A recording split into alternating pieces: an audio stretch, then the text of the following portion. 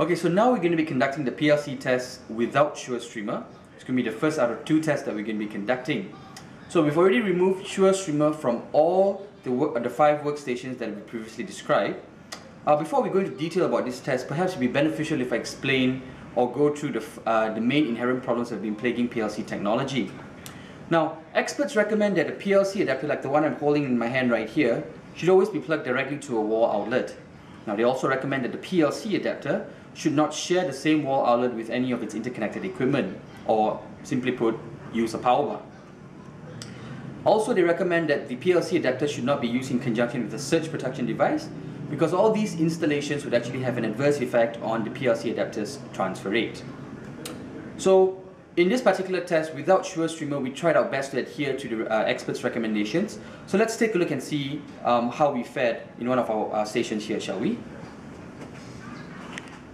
So this is one of our workstations, and you can see digital equipment here.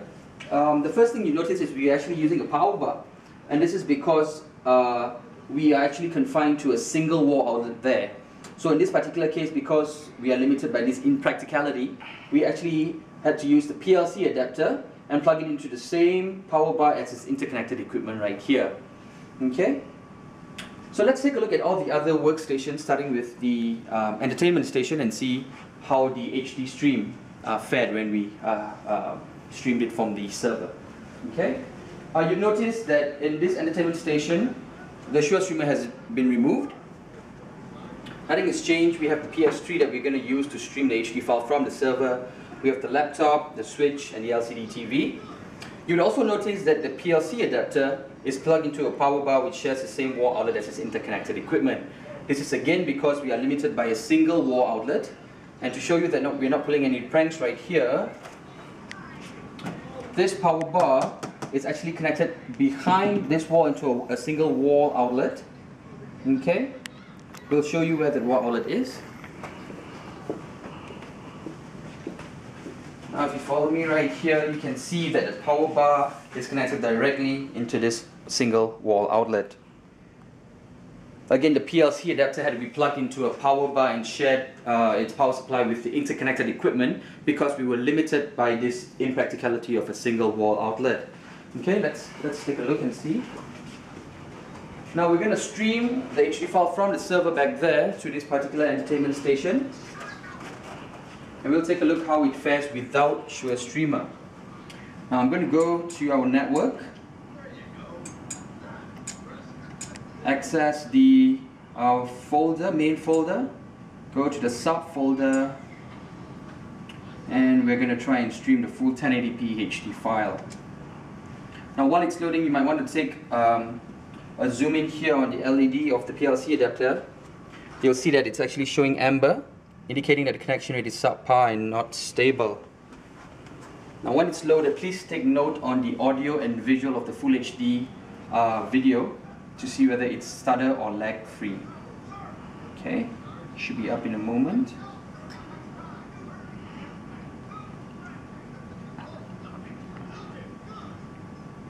As you can see, the accessing time is taking a little longer without Surestreamer. Just bear with us here while this is loading.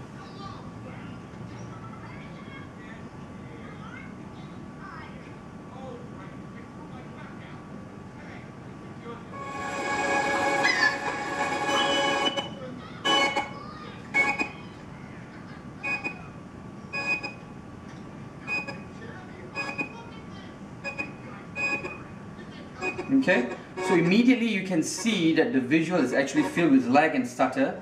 You can also hear that the audio is filled with lag and stutter. So this is a full 1080p video that we're streaming from this server using PLC adapter without Surestreamer.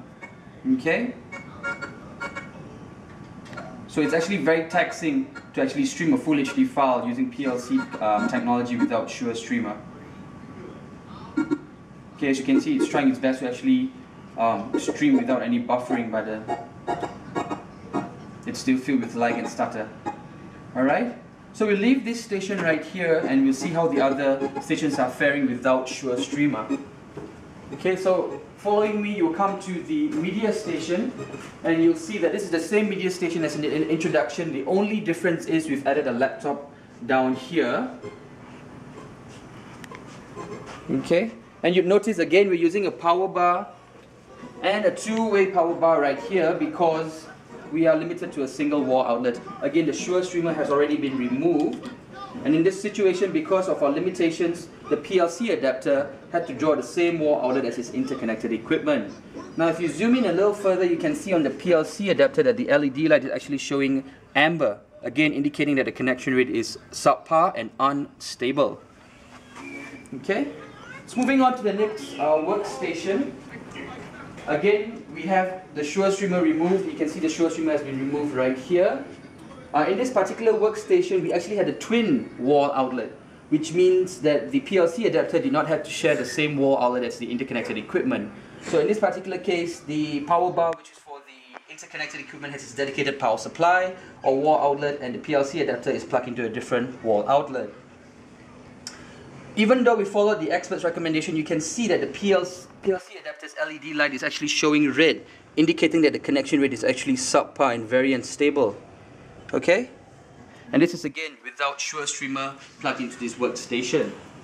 Now on to our last workstation, or our customer station. Here you can see again that we've removed Surestreamer and it's sitting right here.